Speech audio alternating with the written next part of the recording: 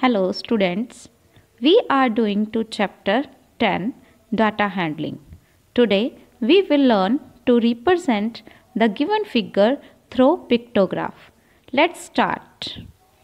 Dear students, today the teacher has asked Aman and Harman from the class to collect information from the school for the total number of students from class 1st to 5th, present students and absent students. Both the students collect the information and the teacher says, let's write it down in the table. When creating a table, we will first write class, then total number of students, then number of students present, and then the number of students absent. Below the class, we will write the class first. The total number of students is 20, the number of students present is 17 and the number of absent students is 3. The number of students in class 2nd is 18, there are 18 present students and none absent students, means 0. The total number of students in class 3rd is 23, there are 22 present students and 1 absent students.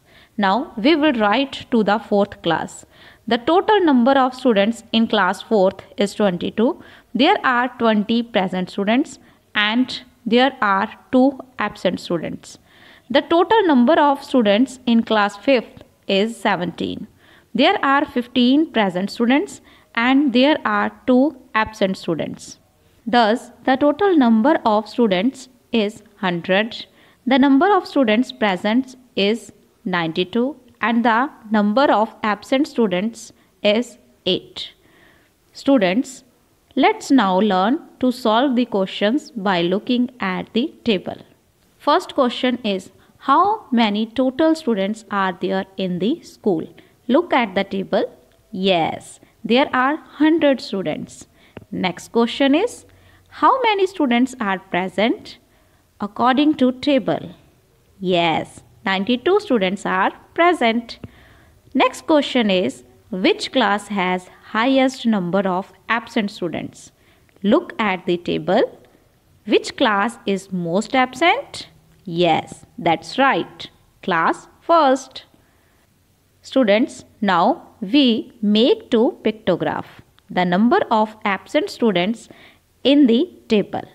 Here we use smiley face as symbol which represent an absent students.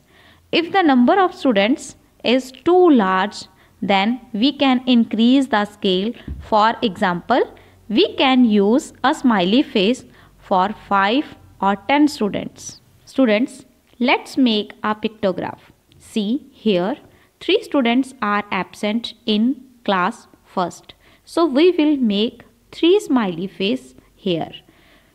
No students is absent in class 2nd. So there will be no smiley face.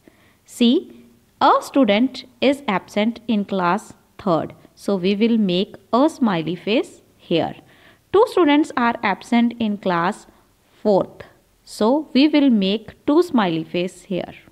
Here class 5th has absent 2 students. So we will make 2 smiley face here.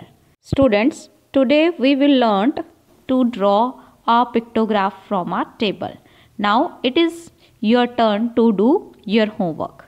In your homework, you have to solve question from page number 194 and 195. Thank you.